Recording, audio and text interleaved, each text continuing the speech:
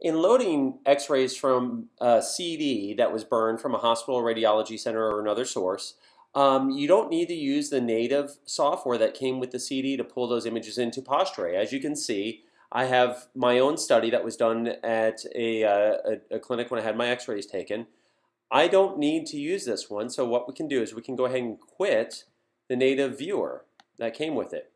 What we're going to do is I'm going to add that patient to PostureRay. So let me go ahead and log in to PostureRay, and I'm using the generic login. And we're going to make sure that that patient is created in the account. So I'm just starting from scratch. We can go ahead and see that I have a Joe Ferrantelli. So we're going to do a new evaluation on Joe Ferrantelli. This X-ray was taken on in 2012. It's very important that you get the dates correct when dealing with digital X-ray. So this was on 8/18, and we'll say it was a re-exam. Okay. Now we're going to pull in, we're going to do a lateral cervical, and I'm going to browse just like normal. This time I'm going to choose the CD DVD drive, and I'm going to browse to that location. So you can see we have the X-rays right here, and many times there's a folder called Images or DICOM. Okay. Sometimes we can just click the top folder. Okay. This time I'm just going to click the Images folder and just hit OK. And let's hit search. And if it can't find those names, let's go ahead and try, I believe it may have been under Joseph. There we go. So you can see I did Joe. It found those images. We select all. That's how case sensitive it is. I had my name in PostureRay as Joe, but when they burned the X-rays, they burned it as Joseph. So you saw what I did. I just deleted a letter so that way it would only search for J-O.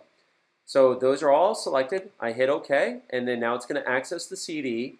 It's going to be a little slower, and this version of PostureRay may look a little different than the one that you're currently using because this is the latest release. Okay, so we'll just pull in a couple of X-rays right here. We're going to do a flexion, and we're going to pull in another one here.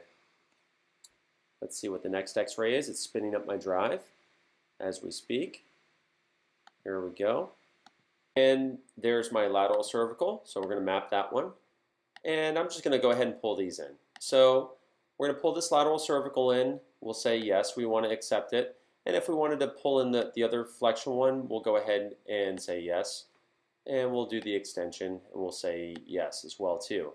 And remember, with digital X-ray, of course, we can come over here and make the image brighter.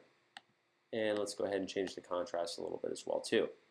So that's as quick and easy as it is to pull in an X-ray from a DICOM CD. It's quite that simple. If you have any more questions, please feel free to reach out to us at info@postureco.com. That's info@postureco.com. Thank you.